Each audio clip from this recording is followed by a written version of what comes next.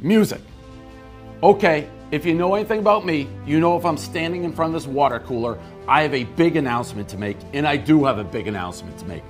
This Thursday, on the New York Stock Exchange, there is a new ETF launching. A new ETF that I'm part of, that I'm putting my face behind, my reputation behind.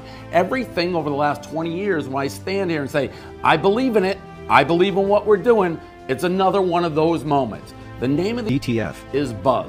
B-U-Z-Z, like zzz, zzz, stung, all right? Like a bee. I've been stung 3 times, I'm still here. I'm gonna sting a lot more. Here's what it is. I got approached by these guys who built an algorithm 5 years ago.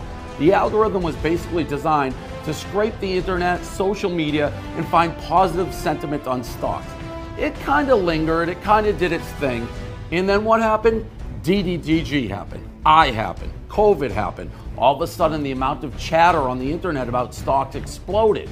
They reached out to me when Penn National showed up in their rankings. Like, Penn, what's going on there? Oh, Dave Portnoy, Penn, DDTG. He gets it. They scrape DDTG, they scrape Reddit, they scrape StockTwits, everything. They showed me their algorithm. I said, this is brilliant. Of course it'll work.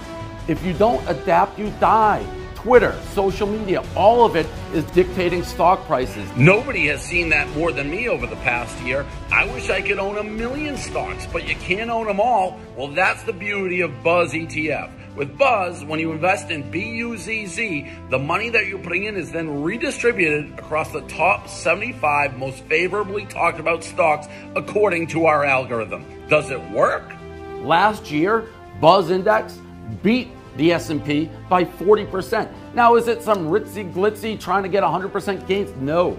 This is just the best of the best. It measures positive sentiment for the course of a month. The top 75 big cap $5 billion stocks go into it, constantly rotating based on the most positive sentiment, not only from me, from everybody on the internet. This thing, again, I've learned my lesson. You can't do that guaranteed returns, this, that. 20 years I haven't lost. It takes a lot for me to put my reputation, my balls on the line. I am doing it this time. Buzz ETF Thursday, New York Stock Exchange. Is this big? It's fucking huge.